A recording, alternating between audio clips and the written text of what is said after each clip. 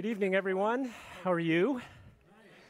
So I am a little disoriented because I have been told that I don't have a gavel to pound. I've been told that that's going to be put in post-production, and so I thought we will just proceed. And I just wanted to thank all of you coming here. What has been probably a very crowded and busy evening to be here with us with Ambassador Wendy Sherman. So as you know, the drill is this is going to be broadcast, and so there's a certain formality apparently that I'm required to exude. So please forgive when I suddenly change a little bit as we start going over this particular program. Let's see, where is Nick? I think we're ready to go. Is that all right? Okay, all right. So good evening. And welcome, everybody, to tonight's program at the Commonwealth Club. My name is Philip Young. I'm the Executive Director of the Plowshares Fund, and I am most privileged to be your moderator for tonight's very special program.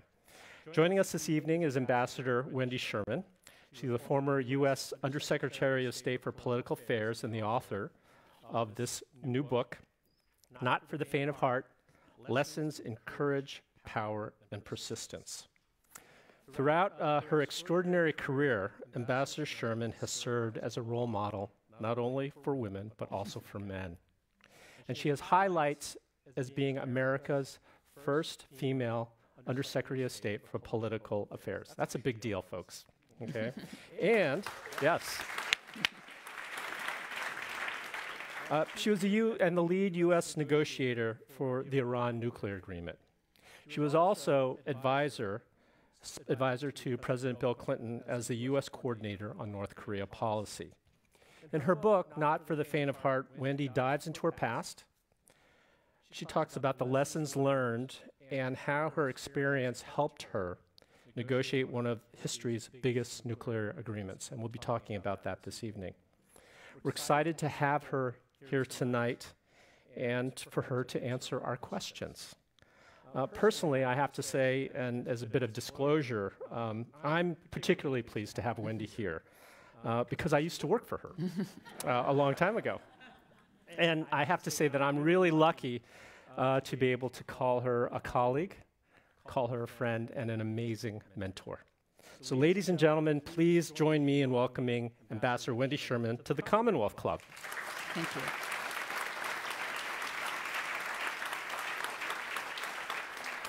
So it's so good to see you. Great to see you, Phil. First, congratulations on the book. Thank you. Okay, I'm showing it one more time here, okay? And it's the book that I want to start off as the jumping off point because it covers so much.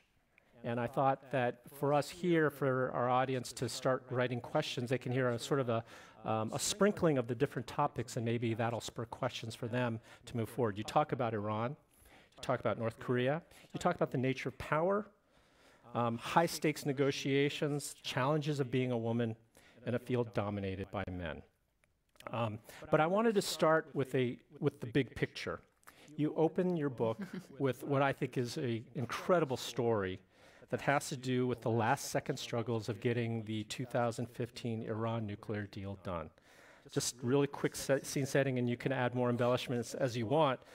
You're having dinner with Iran's lead negotiator. Tensions are incredibly high, and as you've said, you've blown through so many deadlines, and the pressure is enormous. So tell us that story, and I want you to tell us the central insight that came to you as a result of that.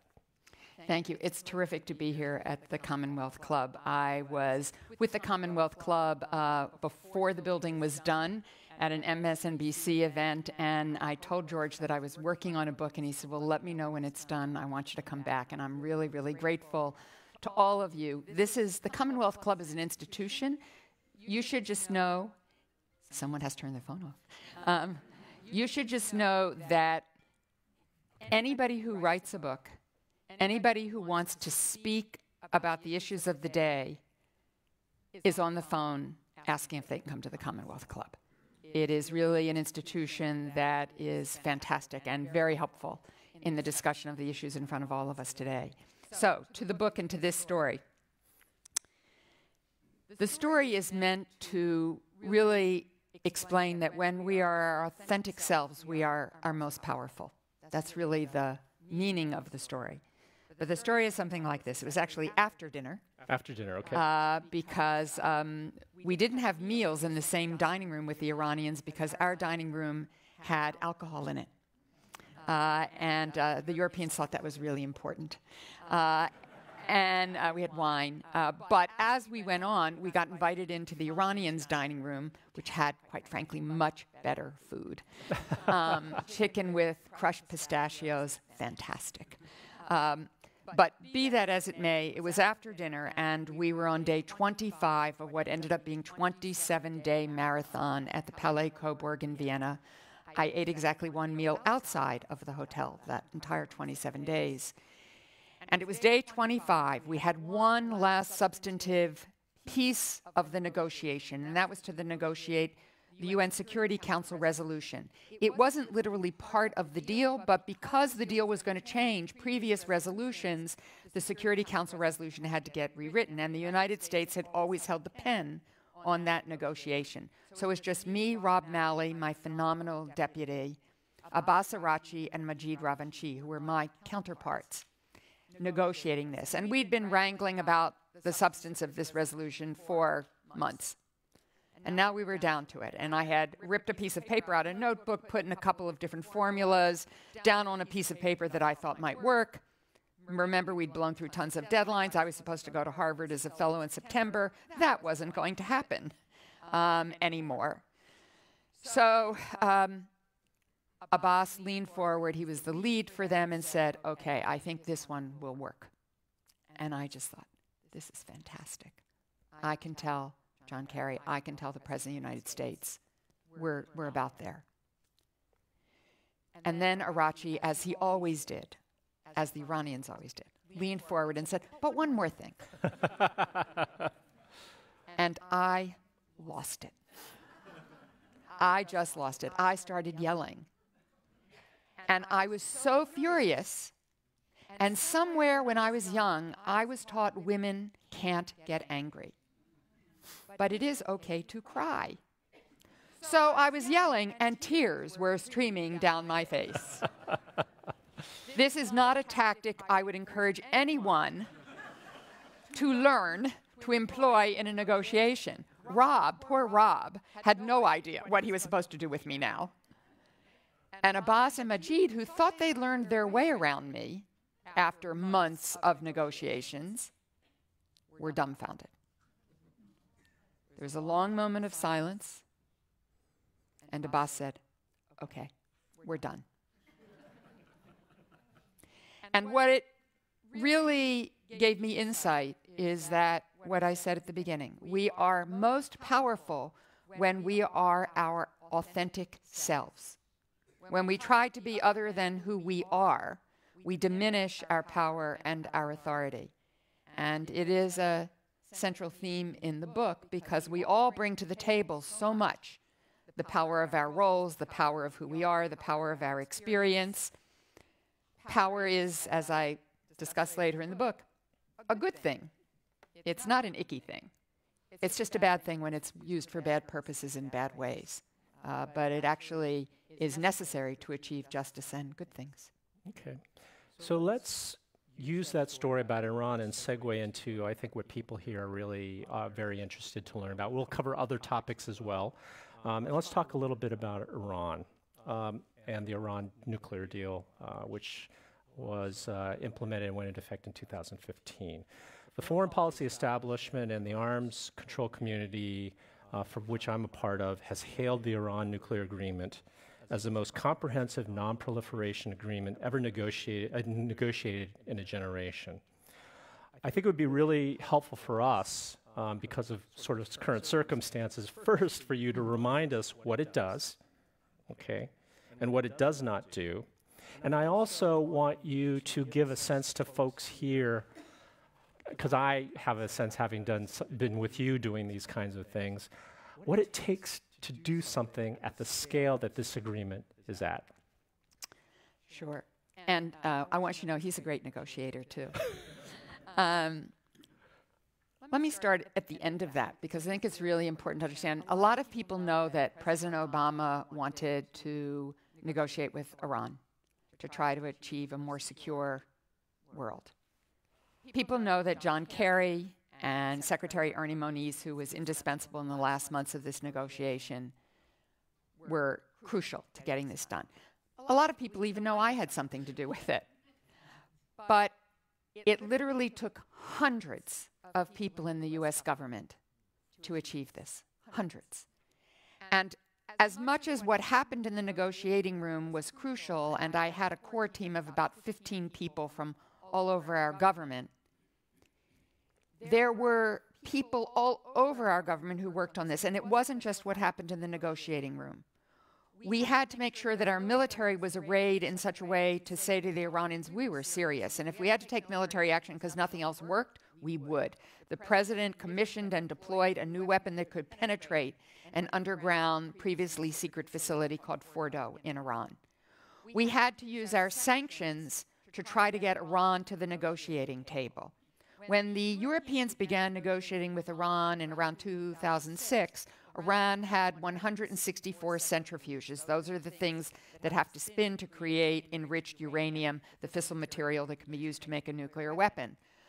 By the time we had put on our extraordinary sanctions, and the world had put on sanctions, and we had sent teams all over the world, not only to enforce those sanctions, but to get oil producers to produce more oil and help countries negotiate new contracts for oil, they had 19,000 centrifuges. Sanctions do not end bad behavior. They are meant to focus the mind of the person across the table and say, do you really want this to go on? Do you really want your economy totally destroyed? Wouldn't you do better to come to the negotiating table? And those sanctions did achieve that. We had our labs, our nuclear labs, particularly in the last weeks, had their best teams available to us 24/7 because we were 7 hours ahead in Frankfurt. And so we needed, when we had to do a very critical calculation, to be able to have the best consider those calculations. I negotiated with inside the administration. I negotiated with each member of the permanent members of the Security Council, Great Britain, France, China, Russia, the United States, plus Germany, plus the European Union, my negotiating partners, bilaterally and as a group. I negotiated with the Israelis before and after every session. I negotiated with the Gulf Arab states before and after every session. I negotiated with U.S. Congress, and we provided over 200 secure briefings during this period with the U.S. Congress. And oh, yes, occasionally I negotiated with Iran. And I did all of this at the same time, as did many of my colleagues, while I was responsible for every other region of the world and visited 54 other countries, many of them several times, because we were also dealing with Syria, Middle East peace, what was happening in the European Union, what was happening in Latin America, Cuba, name it. So it's an extraordinary undertaking to get here, and it took years to get here. And of course, we also had a secret channel that the president agreed to, led by the diplomat of all diplomats, Bill Burns, and Jake Sullivan. So it takes more than a village to do this. And that was true of every other member of the team, and the Iranians as well. But what the deal was meant to do was to ensure that Iran would never get a nuclear weapon. And we had decided that is what, the president decided that is what we should focus on. Because if Iran ever got a nuclear weapon, they could then deter our and our allies and partners' efforts in the region. It would be a deterrent against our actions. It couldn't solve every other problem. And if we had tried to solve every other problem in one negotiation, we would have been negotiating against ourselves, because the Iranians would say, okay, maybe we'll have fewer rockets aimed at Israel, but then we want more centrifuges. And we would have ended up with a mediocre middle on all of the issues, as opposed to tackling this one issue, leaving all the sanctions on the malign behavior, the state sponsorship of terrorism, their horrible human rights record, keeping all those sanctions on and building a strategy to deal with those, not having to worry about Iran getting nuclear weapons. And the deal did achieve that. The president required that we close down every pathway to fissile material for a nuclear weapon. So enriched uranium, weapons-grade plutonium, and a covert supply chain. We did all of that. There is no doubt that for at least 15 years, if not 20 or 25, because there were verification and monitoring pieces in place that go on ad infinitum, we would keep Iran from never having a nuclear weapon. It's also true that probably after so many years of compliance, and Iran has completely complied with the deal, we would look for a follow-on agreement of some sort to ensure that things would continue in the same way they had for the immediate term of the deal. We really think we achieved that. Even the technical professionals in Israel thought we had achieved that at least for a decade for Israel they were safer. But the Prime Minister, and I appreciate and respect his decision, his choices, thought for political reasons it was not in Israel's security interest, and there were other people who felt the same way. So one of the things that I found, just incredible were reports that in order to make sure that the agreement and what you delineated, what they could and could not do, you had to make sure that there was nothing physically about their reactors that would allow them to somehow divert in a way. And so is it true that there were the folks, the labs here actually constructed? They created models. So that we would know what was possible, what was doable. They put an enormous amount of resources towards this, so we knew that what we were doing would really work. And the monitoring and verification measures that the International Atomic Energy Agency put in place are utterly unprecedented. Right, yes. So Donald Trump has pulled out of the deal. I noticed that. Yeah. We are in breach. Yes. Some news is going to happen probably this next month, I believe it is. Yes, beginning of November. About sanctions. Maybe you can talk a little bit about that. How has the international community reacted, and how are you doing about all this?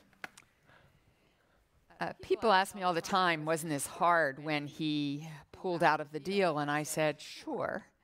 I happened to be in Valletta, Malta on the day he pulled out. I was walking the cobblestone streets, and my cell phone rang, and it was John Kerry. He called, I think, so we could commiserate together and also urge each other on to keep up the fight. It wasn't a surprise to any of us. The president had said when he ran it was the worst deal ever, next to NAFTA, which was the worst deal ever. NATO was the worst deal ever, but we were the worst deal ever. So it wasn't a surprise that he was going to ultimately pull out, and I think Secretary Tillerson, with whom I did not agree on a lot of things, and General McMaster as National Security Advisor got him to stick with it a little bit longer, but when they left, it was up, the game was up. But the greatest sadness in it is for our country. I don't think we are safer as a result of it. I don't see any strategy for taking on Iran's behavior in the region, and I certainly think the recent events on the murder of Jamal Khashoggi and the relations with Saudi Arabia will make all of this even more difficult. So I don't see a strategy. The Europeans are trying very hard to hold the deal together because, as the International Atomic Energy Agency has now said, I think 12 times, Iran is in complete compliance with the deal.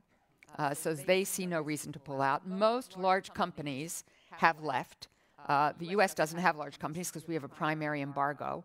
But Allianz, Total, Renault, Peugeot, Siemens, they've all left because they anticipated what will happen at the beginning of November. The oil embargo will be on in full. And most importantly, what are called secondary economic sanctions. That means any company that does business with the Central Bank of Iran can't do business with U.S. banks. And big companies want to do business with U.S. banks and really can't do business without doing business with U.S. banks because we are the reserve currency of the world. So the dollar is. So what the Europeans have tried to do is set up a special purpose vehicle that would help get around those dollar-denominated deals and help small and medium enterprise stay in. The Iranians, who I do see when they are in New York, in spite of Secretary Pompeo saying Secretary Kerry, Secretary Moniz and I are somehow traitors for talking to the Iranians, we basically say, please comply. Please let Americans who are kept in Evin prison come home. please find Bob Livingston, and please stop what you're doing in the Middle East, which I think is pretty patriotic. At any rate, I think the Iranians are trying to stay in the deal, though their politics are pretty tough at the moment. They're hardliners, really are pressing for Iran to get out of the deal. They didn't want the deal in the first place because the Islamic Revolutionary Guard Corps had control of the black market. They'd like to have control of the black market again. So I think it will be a tough time, and I think Iran will watch our politics. If they think Donald Trump's going to be here for 6 more years, they're probably going to have to get to the negotiating table. If they can hold out, if they think it'll be a couple of years, maybe they'll try to hold out. So along those lines, we're going to try something here. People have given me questions, and the one question has to do with what would be the most effective way to prevent Iran from evolving itself in terrorism. And then the other question has to do with what Iran is using with its money, what they call the peace dividend. And I also think it relates to the question that I think would be helpful for all of us. So you can choose how you want to answer this as to why is Iran doing what it's doing? What are their aspirations? And you basically became an expert on Iran. So tell us your analysis on this. I'm only a quasi-expert on Iran. From being with them, I had people on my team who really were Iran experts, including our intelligence community and people who had studied and worked and lived in Iran. I've never been to Iran. John Kerry's never been to Iran.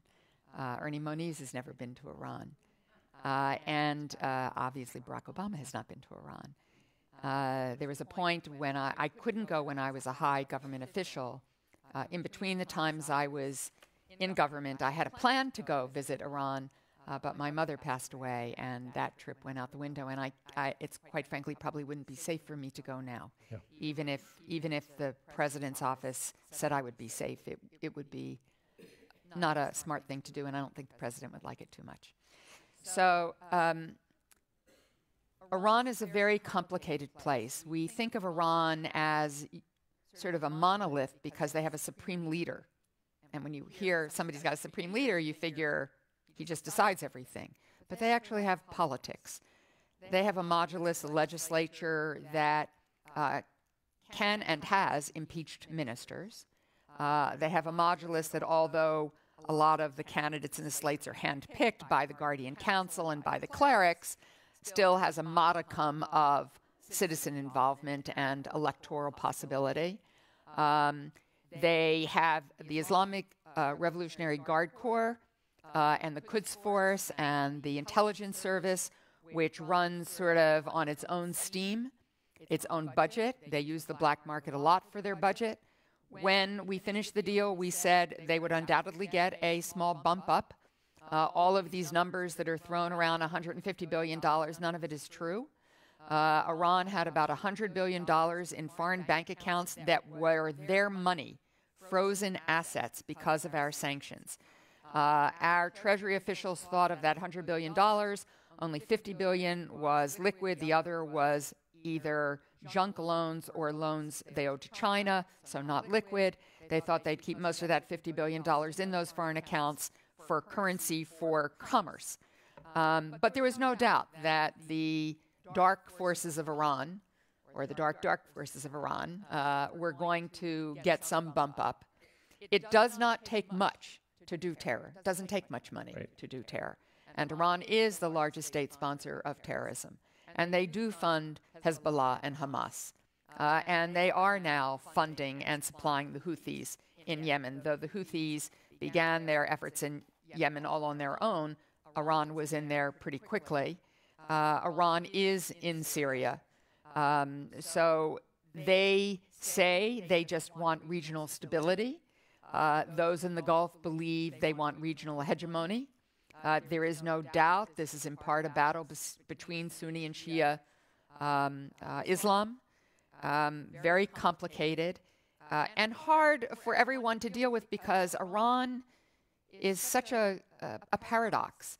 Iran is over 50% of their population's under the age of at least 35, if not 30. They are almost 100% literate. They have a large consumer/middle class. Women do drive and are professors. They are an Islamic society. Funny story in the book, I couldn't shake hands with my colleagues, so to speak. We had a very interesting discussion, in part to find common ground. As I explained to them, I grew up in a Jewish community, and among the Orthodox, you can't shake hands. They found it a very odd conversation to be having, since they think Israel should be wiped off the face of the earth and are deniers of the Holocaust. But it helped us sort of get past a very strange, awkward situation. So I think that none of us who dealt with Iran dealt on the basis of trust, ever. I don't trust Iran. Iran doesn't trust me. We tried to negotiate on the basis of some respect, that they had interests. They weren't our interests. We thought their interests were malign. This wasn't, in essence, a negotiation of equals. There was the permanent members of the Security Council plus Germany and the EU on one side and Iran on the other side, and we were there about their behavior. Iran, however, has deep distrust of us, because even though most of us think about 1979, when they held 52 hostages for 444 days as the Iranian Revolution happened, they remember 1953, when the United States and Great Britain's intelligence communities worried that the duly elected Prime Minister Mossadegh threatened to nationalize the oil industry, which would be bad for Shell oil, knocked off the Prime Minister and put the Shah in his place. And the Shah, who may have watched out for American oil interests and British oil interests, was an oppressor. Very harsh, very brutal. And that led to the Iranian Revolution. So there is deep distrust for historical reasons on both sides of this equation. So speaking about distrust and mutual distrust, let's go to North Korea. Something that... the cult. The cult. So in your chapter here, and everyone, I really do urge you to read the book. It's fascinating. You have a chapter called Letting Go. And you talk about North Korea, and you talk about your work on North Korea and the Clinton administration in the late 1990s, 2000s, which I had the honor and privilege to work with you on. And you talked about it as the hardest failure to accept. So could you explain that for us? Yeah, I want to take one quick step backwards because it's emblematic of what I try to do in the book. The book goes back and forth between sort of personal things in my life that gave me the skills to do this. My husband thinks the book should have been called "What's a Nice Jewish Girl Doing Sitting Opposite Iranians Negotiating Nuclear Weapons?" and a social worker to boot. How the hell did you get here? So I try to explain how we use things in our life, get a skill set and use it in our lives, take the experiences of our lives. And for me, the chapter on letting go begins with the hardest personal thing in my life, which when my brother was 25 years old and I'm 7 years older than he is, so I was 32, he took his life. And I have a family that has confronted depression. My father's father and my father's sister also committed suicide. And it was a very, very hard thing. I was a social worker. I should have been able to see all the signs. I should have been able to help out. But I had to come to terms with the fact that sometimes there are just things in life, even for a controlling type A person like myself, you cannot control. And it's true for all of us in our lives. Everybody has tragedies and losses, and mine has been a privileged life more than most. So the North Korea situation was very hard to let go of, because led by Bill Perry, whom I know many of you know well, who taught me a lot about how to build a team and how to develop a negotiation process. Just an extraordinary, extraordinary teacher. I was privileged, as was Phil, to be part of his team when President Clinton asked him to try to take a look, because North Korea had flown a missile over Japan, and we were really worried. They didn't have nuclear weapons at the time. The agreed framework, which Bob Gallucci had negotiated, although had some issues, had held them from getting a nuclear weapon. But now we were worried they were trying to build a missile that would be able to carry a nuclear weapon, and we needed to shut down that delivery system. So we went to Pyongyang with Bill. We brought a letter from President Clinton. It took 10 months before North Korea responded and said they were going to send to the United States an envoy, Cho Myung-ruk, the second in command of the National Defense Forces. And what year was that? That year was 2000, in October. Presidential election. Presidential election year. You might have remembered Gore v. Bush. So it was October, late October, mid-October. And Cho came, and he brought with him a rather detailed proposal to stop their testing of missiles. We'd already gotten a short-term moratorium put in place through our negotiations, but we wanted a permanent moratorium. And Kang Sak-ju was my counterpart, and we sat down with the team, and then Bob Einhorn, who was our missile expert, and we thought, gosh, there was something here to work with. We had ongoing discussions. Cho brought a letter from Kim Il-sung, the father of Kim Jong-il. Yeah. Kim Il-sung was the grandfather. Grandfather. Kim Jong-il, the father of Kim Jong-un, that said the president had an invitation to come the next week. And we said, well, President of the United States, at least that president of the United States, wasn't going to come the next week. And he said, well, okay, why doesn't the secretary come the next week? And we said, well, it's sort of hard for the secretary to come next week. But indeed, Madeleine Albright went in 10 days, which is extraordinary. We have no mission, no intersection, no diplomats, nothing in North Korea. So we had to bring everything overland from South Korea, which was in itself a breakthrough that they let us drive overland into North Korea. We even brought Marine Guards into North Korea, which was sort of crazy. All of our communications equipment, everything. And we were really amazed because Kim Jong-il actually knew the details of this missile agreement. And you know that you might make progress when the leaders know the details. Might give you a clue. And we had 14 critical issues, and he ran down that list. He had answers to many of them. We continued discussions. We thought we were making progress. But we had a couple issues. President Clinton was trying to get Middle East peace. Arafat had promised him he was going to get it. Arafat, in the end, couldn't do it. So the president, up to the last minute, was trying to get Middle East peace, working at it night and day. And we thought we had to brief the incoming administration about what the North Korean negotiations were like, because we wanted continuity.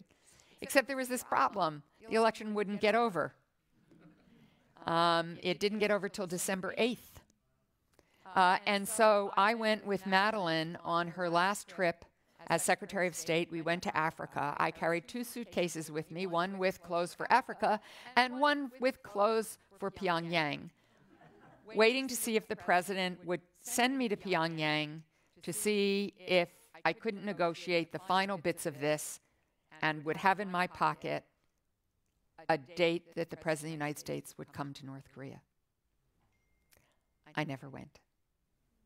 The election didn't get over, and finally at Christmas, we made a final decision that it was too late and it wasn't appropriate to do. I then went to Colin Powell's house in Northern Virginia with some of my team to brief Colin and brief Condi Rice about the hand we were leaving them to play. Colin Powell said, "This is a hand I think we should play." And he has said this publicly now. Condi Rice said, "I think that President Bush will want to do a policy review." Most presidents who come in do a policy review, to be fair, but this president decided he wanted to take another direction. In March, Kim Dae-jung, the president of South Korea, who very much wanted us to proceed forward, came. President Bush sent Colin Powell out from the meeting to tell the press the sunshine policy was over and the president was headed in a different direction. This was after Colin Powell publicly said that he was going to support The deal. the deal and Right. the sunshine policy, right? Yes, yes. He had publicly said this was a good thing. So this was really tough because I think it wasn't that there were problems. It turns out that North Korea had started a very nascent uranium enrichment program secretly. You don't deal with good people who you can trust. You deal with people who are doing bad things. And just like with the Soviets, when we had arms control agreements and they cheated, we tried to get back on track, not blow the whole thing up. So, but the Bush administration went in another direction.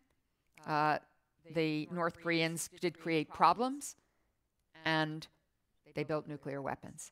During the Clinton administration, not one additional ounce of fissile material was ever created. No nuclear weapons, no long-range ballistic missiles. All right, so let's talk about your reaction to Donald Trump's style with diplomacy in North Korea, because North Korea has very much been in the news the last year and a half. You and I have been quite busy as a result of that. We go from fire and fury to I love the guy, right? Is this Can you imagine what would have happened if I'd said I love the guy? Oh, my God. Is this approach making sense? And what you know about what North Korea wants and what their motivations are? Maybe you can just briefly talk about that. What's your reaction to all of this? Are we going to get a deal? So I supported the Singapore summit. Yeah. And I supported the Singapore summit because these are both guys who believe they're the only ones who matter.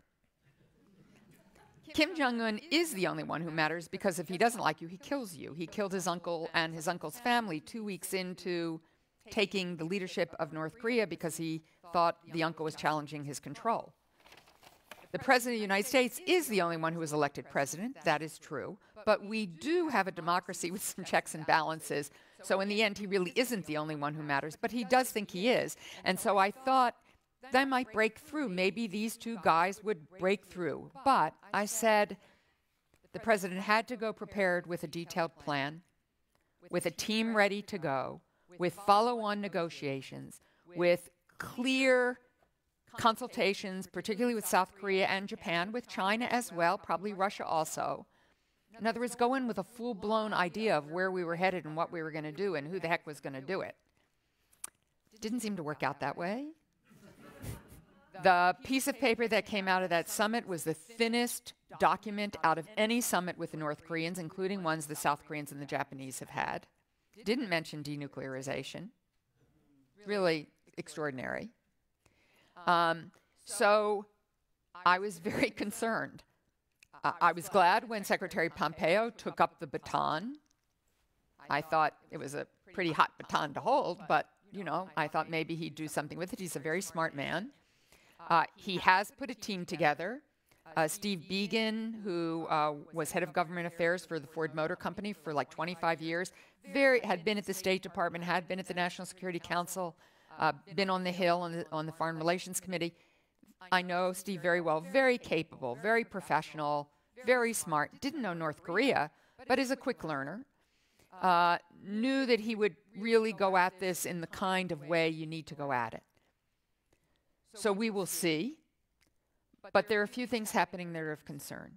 There's huge divergence between what the U.S. appears to be trying to do and what South Korea wants to do. South Korea wants to reestablish economic ties, set up a liaison office in North Korea, reconnect the railroad, really begin acting as if they're going to reunify the two Koreas, which certainly the Korean people want.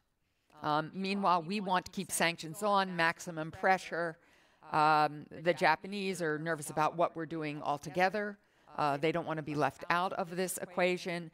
The Chinese, which provide almost 90% of what North Korea has in terms of its economy, you know, see the president come out of the summit and say the threat is over.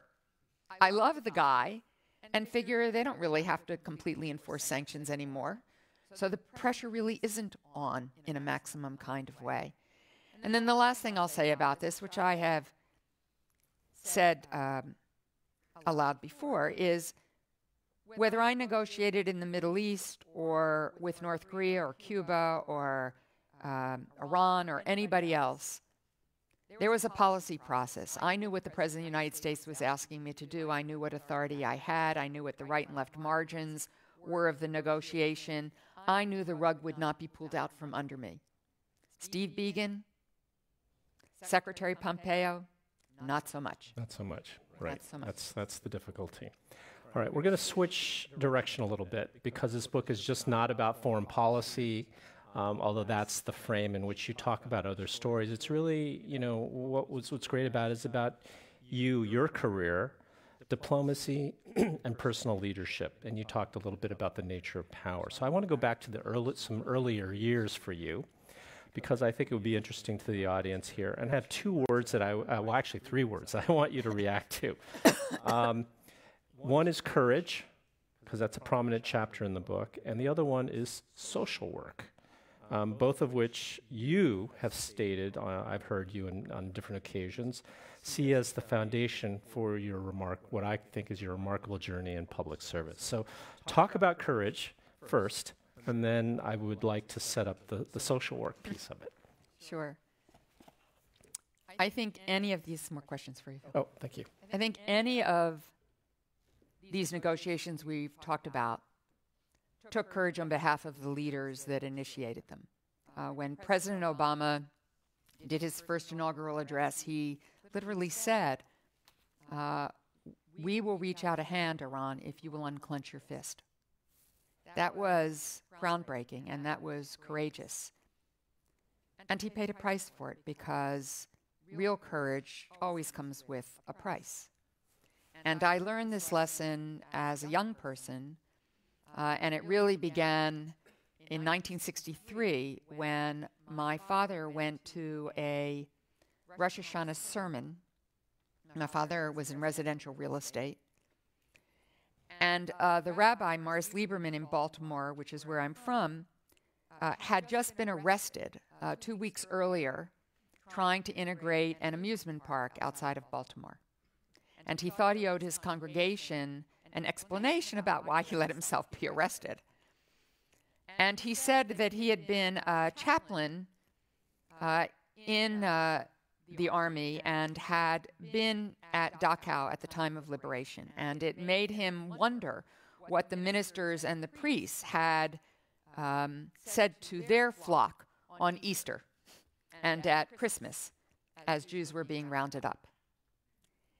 And he thought that his comparable responsibility in the 50s and 60s in Baltimore was the discrimination and degradation of the African Americans in Baltimore. And he challenged the community to that cause. And my father was very, very moved by the sermon, and he went to see the rabbi and asked him what he could do. And the rabbi said, "You're more powerful than I am, than any minister, or priest, or rabbi. You sell houses. So just advertise it as open housing, that you will sell to anyone." There were no open housing laws at that time. And my father said, "If I do that, I'll be run out of town." And the rabbi said, "Well, you asked me what you could do.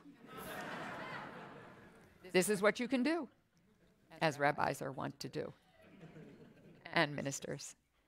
So my father went home and he talked with my mother, and they decided to do it. Within 6 months, 60% of my father's listings were gone. He added things to his business. He became incredibly well known. Frank Cashin, who was the owner of the Baltimore Orioles, called him and said, "Frank Robinson is coming to the Baltimore Orioles. I need you to find him a place to live." Robinson wanted to live in an integrated neighborhood. He wanted good schools for his kids, and he wanted a safe neighborhood. And the only thing my father could find him quickly was in Ashburton, which was a more affluent African-American neighborhood. The next year, the Orioles won the pennant. Robinson was named the most valuable player, and he promptly told Frank Cashin unless he could get a house where he wanted a house, he would not come back to the Orioles. So Frank Cashin called and screamed at my father to find a house, and he did, including offering signed bats and baseballs. But the person who rented the house increased the rent from $300 to $500 a month. Nonetheless, by 1968, my father's business was closed. My parents never questioned their choice. They taught me that doing the right thing is worth the price. My parents were then asked by Jim Rouse, who founded the city Columbia, which was meant to be an integrated community, if my mother would come on to help run one of the community associations, and if my father would be the head of sales and marketing for Columbia, because he knew of my father's commitment to creating integrated communities. So this had a fairly happy ending after a very difficult time. But that sense of what it takes and why the last chapter, which is about persistence, I'm willing at my age not to start leaning out, which some days I want to do, heaven only knows, to persist, because I believe our country is at stake, and you have to stay in it. Okay, let's then social work. I don't think many people realize that you had no formal international relations training. None. You have a master's in social work. That was your first sort of job. And yet you rose to become the first woman to become the Undersecretary of State for Political Affairs. And in the book, you write that your best guide was a core set of skills from your master's degree in social work. And as a result of that work, the work you did in community organizing. Yeah. So we have some young people here, and very quickly, Yeah. There's so much to cover here. I wish we had a little more time, but talk about that and why you say that. It's very interesting for people, I think, to hear. I think I say to young people all of the time, I speak to a lot of university classes, get a core set of skills. It sort of doesn't matter what they are. And then apply them to whatever wonderful opportunities come your way. So as a community organizer, I learned how to look at a landscape, how to assess what was going on, see what all the different interests were. I learned how to form a group and how to create a group culture and a set of norms, how to sort of identify an objective and organize the different interests to get to that objective. And I learned a set of clinical skills, and I only half joke that those clinical skills are very helpful with dictators and members of Congress. And, as you know, Phil, yourself come from a very different background as well. And in Washington, most people are lawyers, and none of them practice law. Right. So in the traditional sense. So a core set of skills can take you a very long way. And again, I just say my caseload has changed. It went from being the director of child welfare in the state of Maryland to I had the opportunity to run Barbara Mikulski's first successful campaign for the U.S. Senate. So I went to the state of Maryland politically. Then I ran presidential campaigns and worked in them, went to the country. And then because of a phone call, I got out of the blue to meet Warren Christopher and became Assistant Secretary of Legislative Affairs, and then went on to be Madeline's counselor, then built a global consulting business, and then went back as Undersecretary. The world became my caseload. I'm very lucky. Yeah, and I don't know if you realize it, but the first time I met you, although you didn't know me at that time, was when you were the Assistant Secretary for Legislative Affairs.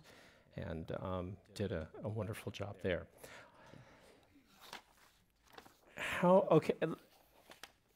So we alluded to the conversation. We're going to switch gears again. I'm conscious of the time. We alluded to the beginning of our conversation, but your book is very much a journey about you as a woman and what continues to be. Because I am, yes, can't get away from it. Yeah, but yes, she's putting me in my place. What was and it continues to be a field, national security field that's dominated mostly by men. And you have been a role model for so many people, men and women alike, me. Thank you. And I have to say that the women in my office are so impressed with you. One of the things they talk about is they say, oh, Wendy is so cool. They talk about her being a badass, right? And they want to be just like you. So. Right? So it's impressive. It really is. And I think one of the things that they talked about, the ones who, some of them have skimmed it, some of them read it, they will read it more. They talk about what impressed them so much was that you talked about your personal experiences and the emotional side of your work. So can you describe your experiences as one of the only women at the table on negotiating? Because I remember seeing you in this, in late night in Pyongyang, and you're surrounded by, 10 of us, and you're the only woman in the room, right? Just give us a sense of the challenges and how you dealt with them. Sure. Lots of different pieces here. Madeleine Albright, I've been very lucky to work with some phenomenal women, obviously Madeleine Albright being one of them. And she taught me from when she was the UN ambassador that when you sit at a negotiating table, you are less Wendy Sherman, a woman, in my case, an American Jew. You are the United States of America. It's a pretty powerful thing. And if you remember that and use the power of that role and the power of that position, you can get a lot done. And I think that's true for all of us, whether you're a mother, or you are a father, or you are a boss, or you are a worker, or a negotiator, whatever. There's power that comes with that role, and owning it and being it is critical. Another person whom, one of my best friends, Barbara Mikulski, 4 feet 11 inches tall, as we say, comfortably round. When she ran for the U.S. Senate, people said she didn't look like a senator. And she said, this is what a senator looks like. And if togas didn't come in a size 14 petite, she's a little smaller then. If togas didn't come in a 14 petite, she'd make one.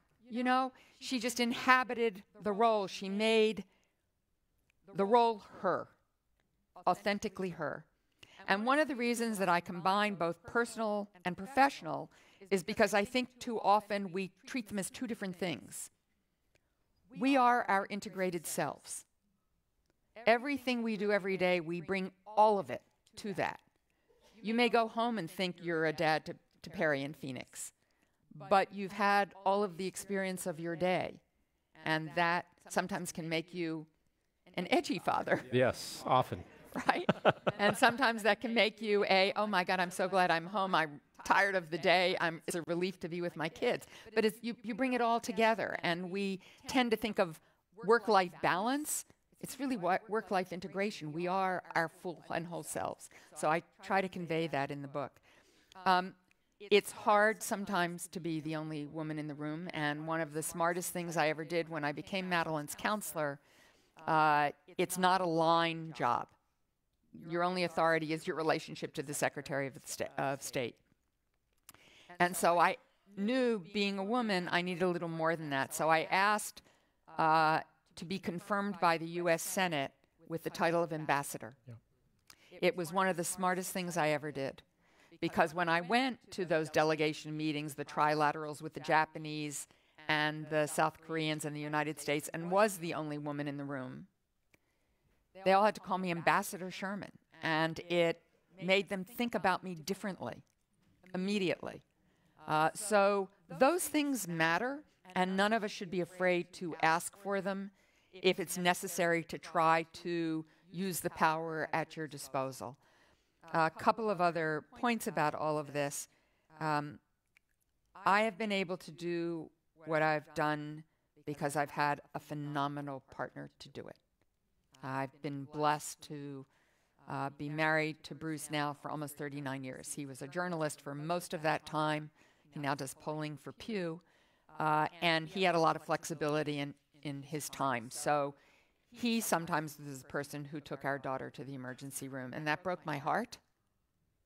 But it also broke his heart when he wasn't there. It made me overcompensate sometimes, and I tried to learn not to overcompensate. The Sunday before Mikulski's primary in the Senate race, she was running against a sitting governor and an incredibly popular congressman from the richest county in the state.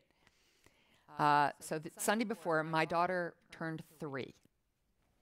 I felt very guilty for having been running this campaign. So I invited 16 3-year-olds and a clown. No one should have 16 3-year-olds in their house with a clown. But I mean, I remember it so vividly, and she didn't remember it at all, of course. So, but it taught me an important lesson to try not to overcompensate. And a really terrific therapist once said to me, "No one died of a little guilt. Just keep going." So yeah, just really quickly here, we're all individuals. Not everyone is alike, but I think people ask me to ask you this question, and it's in here as well. Do you believe that women generally, not stereotypically, but generally have a different orientation or approach to problem solving? I am a believer in Carol Gilligan's book, A Different Voice. I do think that, and some of it is quite visceral, I do think women tend to think of themselves in relationship to other people, and I think men, at least in our society, are brought up to think of standing supported by other people, being the leader, supported by others. You don't have to go find out who it was, but someone wrote for your introductory comments, a great female leader. No one ever would write a line that said a great male leader. Right. Ever. So it's just we think about things differently. And what I think is most important is that we bring all of that to the table. The Iran negotiation was very odd. The High Representative of the European Union was first Cathy Ashton and then Federica Mogherini.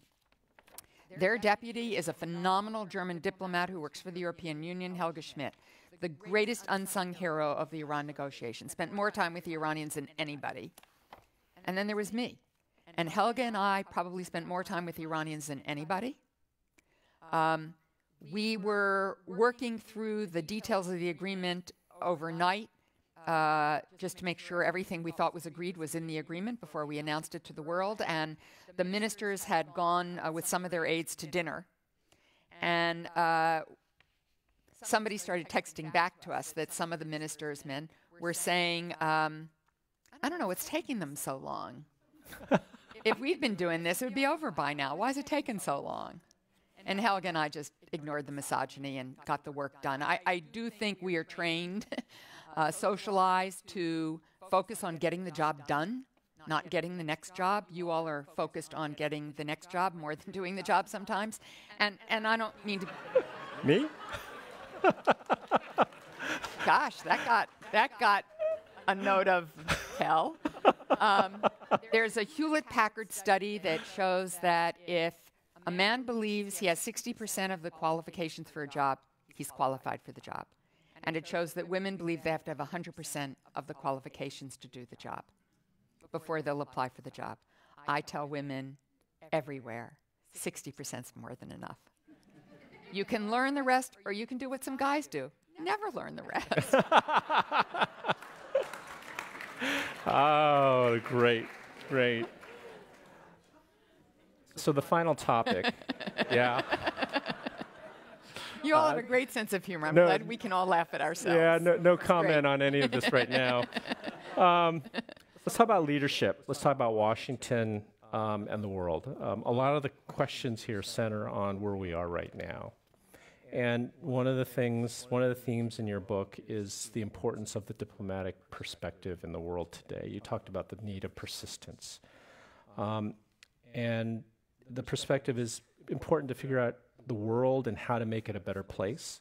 You talk about it being critical in all vocations, business, politics, and you kind of contrast national leadership in the way you characterize it as very diplomatic, as autocratic versus diplomatic in a sense.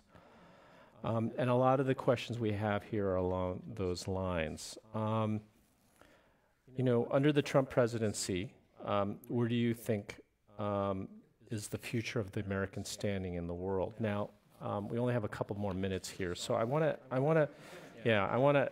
Small question. Yeah, really, because there's one question at the end that I think we really do need to ask. Yeah, you talk about the Iran deal, because I think this is important, about being real. I mean, you talk about all the specifics, but it was really about higher principles and reimagining the world. I think all this is sort of connected, so have at it. Yeah. You know, an autocrat deals with what is right in front of him without acknowledging history or imagining the future. It's very transactional, sort of like building a building. National security, the stakes are higher. It's about war and peace. And at the end of the Iran deal, it was just the ministers and the core Iran delegation sitting in a room, and Federico Mogherini asked everybody, every minister, to say a few words. Nobody else was in the room. The press was all gone. And everyone had eloquent things to say. And John Kerry was the last to speak because the United States of America came at the end of the alphabet. And he used the talking points we'd prepared, and then he dropped the paper to the table. And he said at 24 he had gone off, he had enlisted and gone off to Vietnam. And he'd gotten a Purple Heart. But he'd come back to protest the war because he thought it was wrong and that it was costing lives it should not have cost. And that for him, this deal was about no more war. And the room got very silent. Many of us had tears in our eyes. And then everybody, including the Iranians, applauded.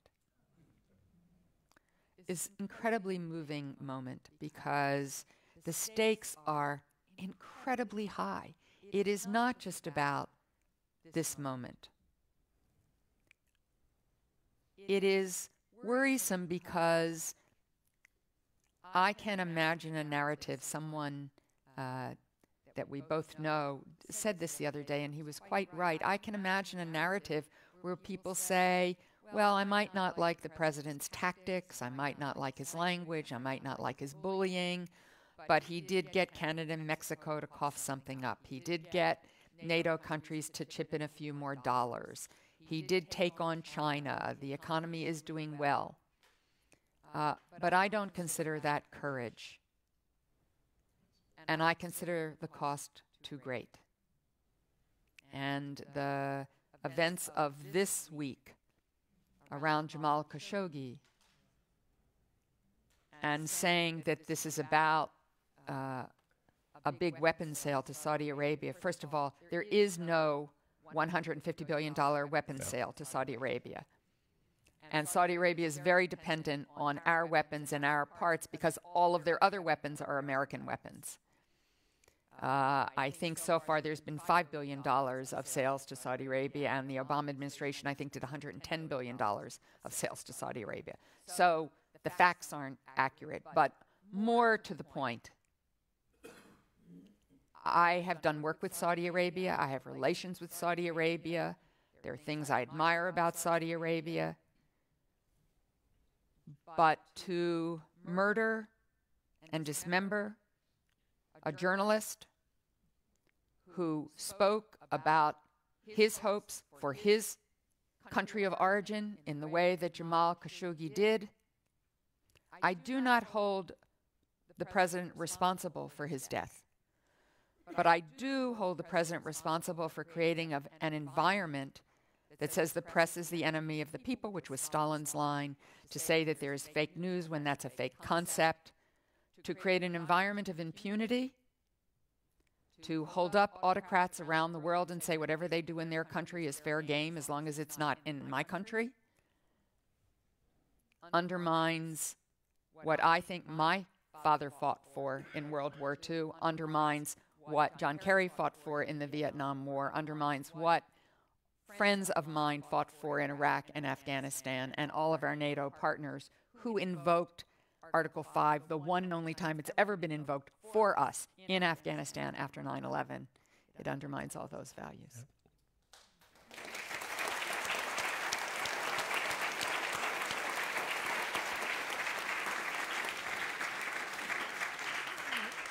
So we've reached the point in our program for the last question.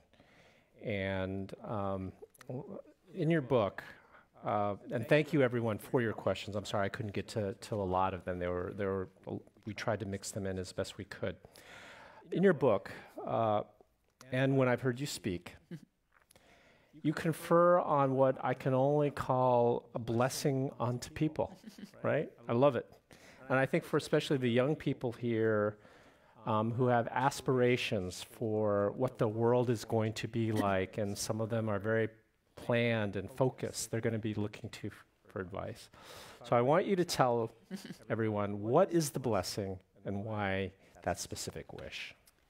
So I wish for everyone, particularly young people, but for everybody, an unexpected life.